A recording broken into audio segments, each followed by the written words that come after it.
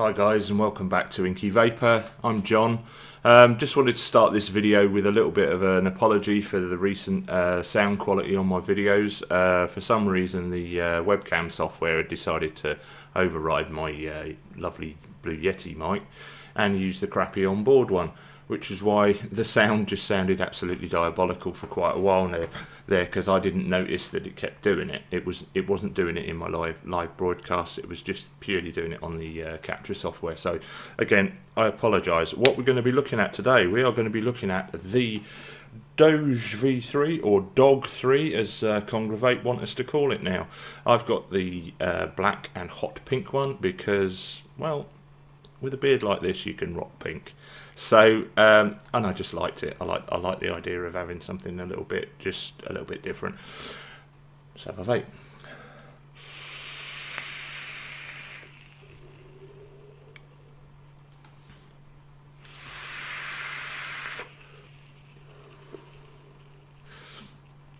Now, as you can see from all this vapor, this is a cloud chasing RDA. So no flavour then, yeah? Well, actually no, this has actually got pretty good flavour, and it's an extremely well made, very nice looking little RDA in my opinion.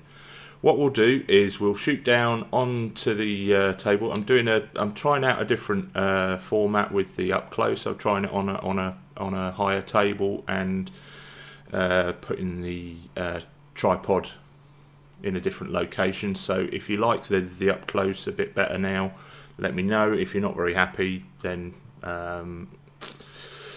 let me know as well. There's not a great deal.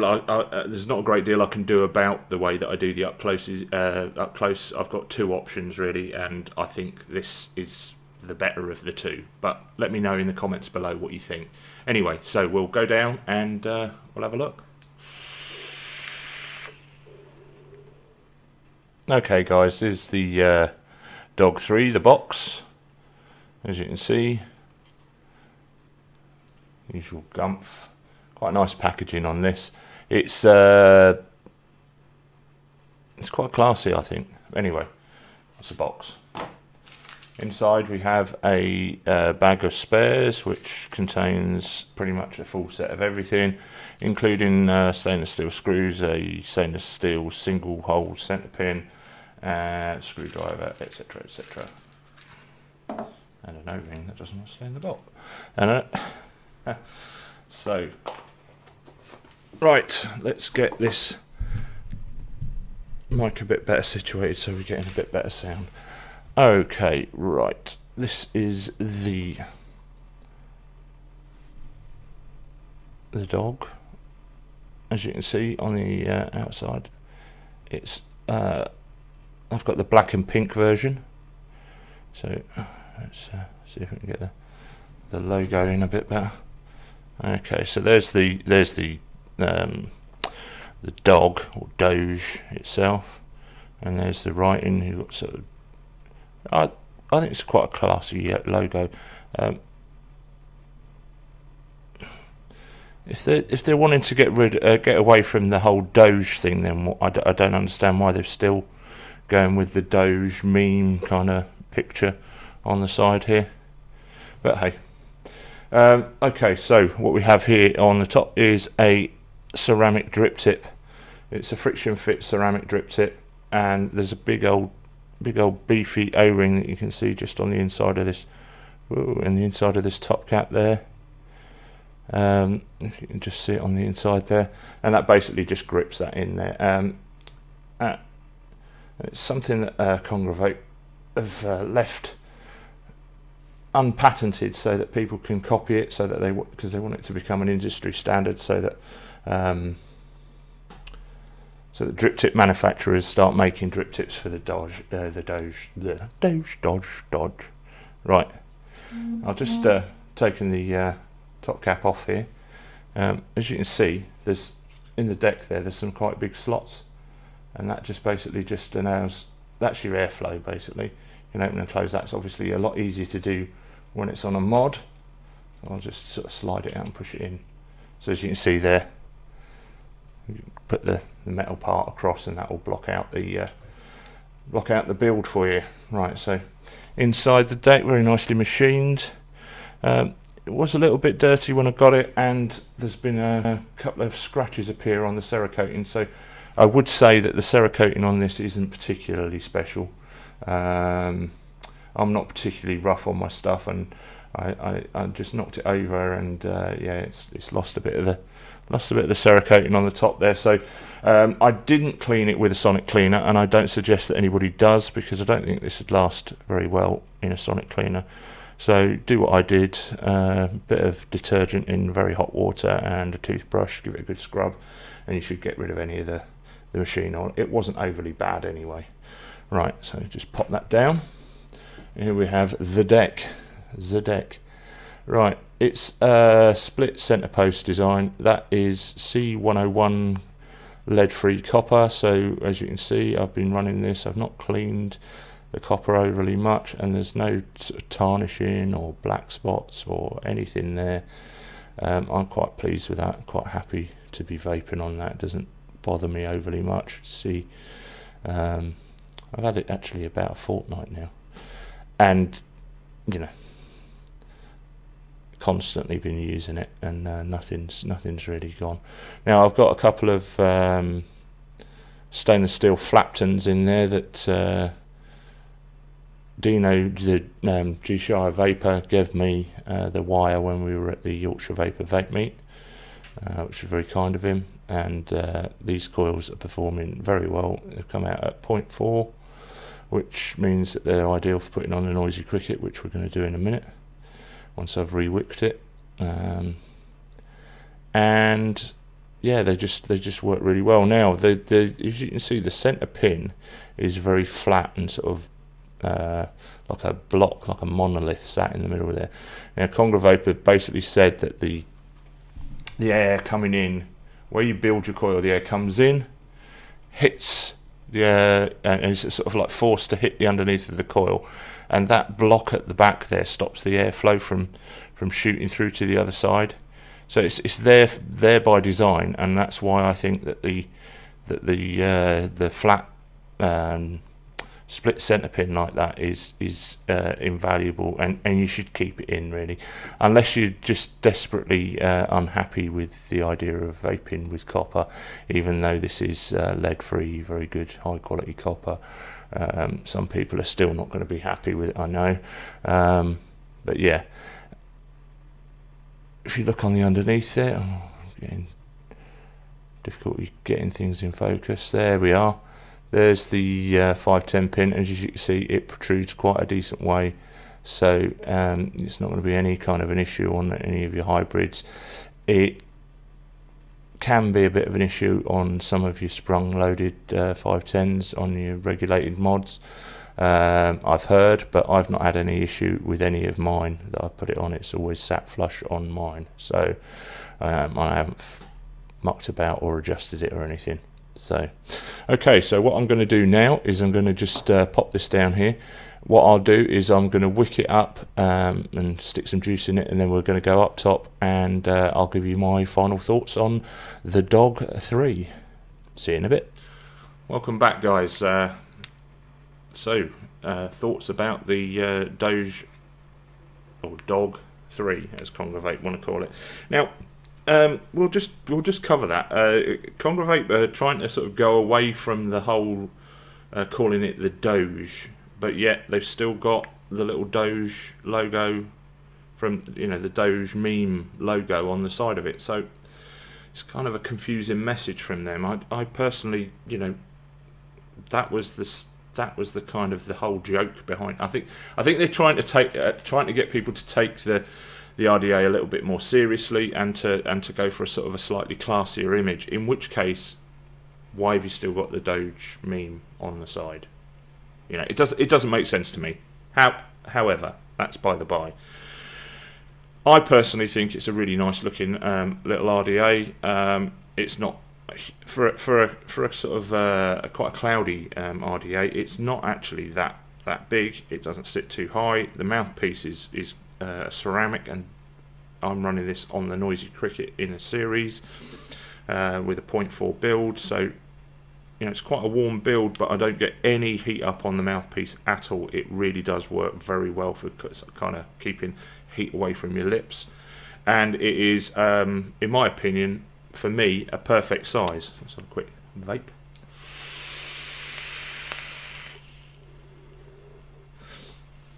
And as you can see, absolutely tons of vapor there from this thing, and for such a cloudy RDA, there is an awful lot of flavour as well. It's and I think that's attributed to the way that the build deck forces you to build the coils high, and so the airflow comes in from the side here and just works straight up and goes straight underneath and hits the underneath of those coils, which we've known from various other RDAs that sort of the underneath airflow does seem to give a much better, crisper flavour.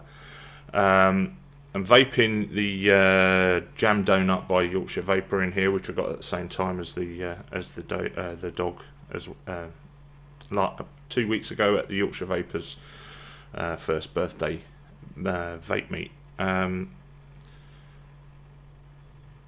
Pros and cons. Pros, well, sorry, we'll go cons first. Cons. Now, the copper split centre pin is going to be a subjective con for a lot of people. A lot of people aren't happy with the idea of vaping anything with copper. Now this is supposed to be C101, which is lead-free copper, and from what I've seen from using it for 2 weeks, I've had no tarnishing, no discoloration, no copper taste, nothing to make me suspect that it isn't what they say it is, and I'm happy with it. But some of you, I understand, are not. If you're not, then you're going to have to go with the stainless steel single hole centre pin, which comes in the box. They haven't included a stainless steel split centre pin to try and keep the price of the RDA down. Apparently there is somewhere in the States that sells the stainless steel split centre pin. I'll try and find that and put it in the comments, but if I can't, I'm sure you can, you know, use your Google foo and find it for yourself. Just have a quick drink.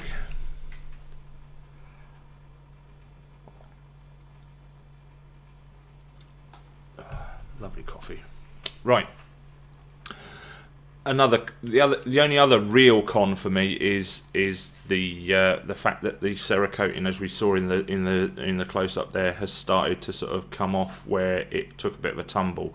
Now I don't know whether that would normally come off, but I can see it's kind of wearing a little bit thin along that edge all the way around anyway. So it's going to be one that I would suggest that you don't put anywhere near a sonic cleaner. I didn't. I just give it a good clean with hot soapy water and a toothbrush. Now it didn't come completely smeared in machine oil like some have.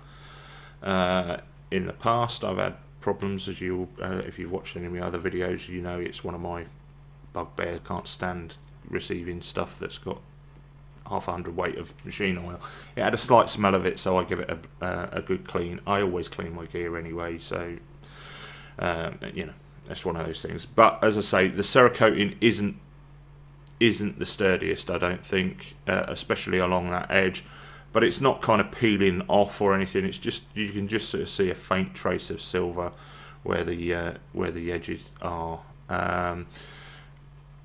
So that's it on the con side of things, really, for me. Pros, we've got the ceramic drip tip, which I think is a cracking idea. It's friction fit. It's just the right sort of diameter for me. I thoroughly enjoy using it, and because of the ceramic, I'm guessing that's the reason behind why they use the ceramic. You're getting no heating up of the drip tip at all. Even using it on a series box with a quite rowdy 0.4 ohm build, I'm not getting any kind of heating up of the drip tip at all. No transfer of heat to my mouth. So you know, you can really sort of go to town on this thing, and you're not ending up burning your lips at all.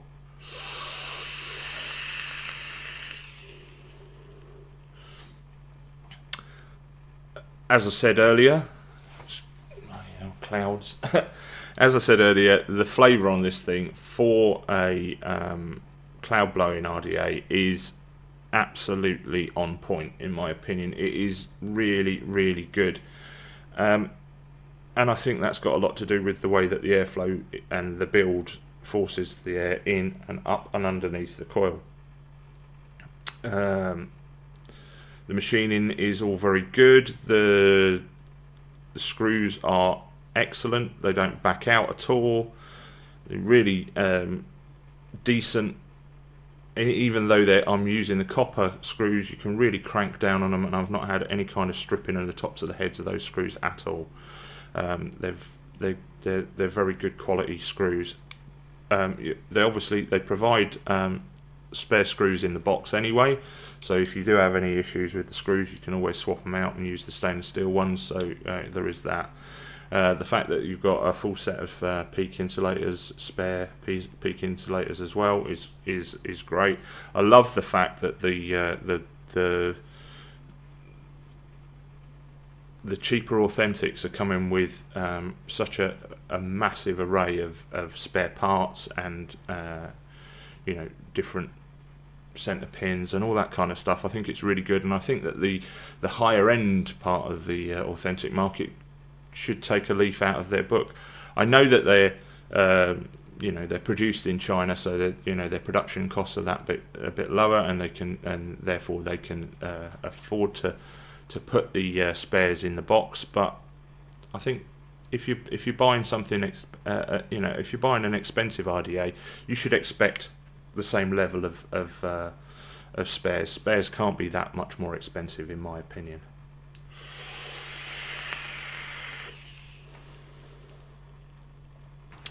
Yeah, I'm very pleased with it. I thoroughly enjoyed using it. I think it's really come into its own since I've put it on the Noisy Cricket and been putting, you know, that bit more heat through it. I just run it wide open, and I'm getting tons of flavour, tons of vapour. It's a really fun RDA. I'm not always, you know, any of you who watch Vapors Worldwide or any of my other reviews, I'm not, you know, all about just blowing clouds or anything like that. But I do enjoy a good session with the clouds every now and again. And this has rapidly become one of my favourites. It's actually kind of taken over from the 13 Heavens 9 Hells that I previously would sort of I'm still using that, but you know, this is definitely taking over in the as the favourite cloud blowing RDA, because the fact that the vapour's so good and the flavour is ridiculously good as well. I do like the new styling on it. I'm kind of neutral about the whole Doge dog thing. I think personally, I don't see why they're trying to get away from the Doge. That's what made them famous. They might as well keep with it. I can see that they've gone for a bit more of a classy kind of image with it, and a little bit more sophisticated, but at the same time, you know, embrace the Doge.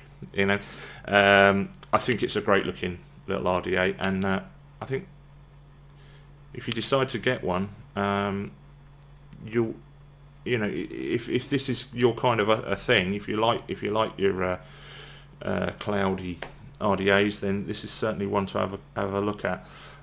It comes in black with various different colours. I think there's a green, blue, there's the pink, there's a couple of other colours. I think there's a yellow as well. They also do it in a stainless steel with black logos with the on the sides there. It looks a bit boring, to be honest. I like stainless steel RDAs a lot, but that kind of, compared to these I think these look really classy. They also do a zombie green one. That's kind of the barrel, instead of being black, is zombie green. You've still got the black ceramic drip tip. So, you know, there's a wide variety of different colours and styles that you can go for if you're that way inclined, or you can go for the sort of much more boring stainless steel if that's also your thing. I would thoroughly recommend it. I love vaping on this thing. It has rapidly become part of a big part of my rotation, and at the moment it is living on the Noisy Cricket because I just love the way that the two work together.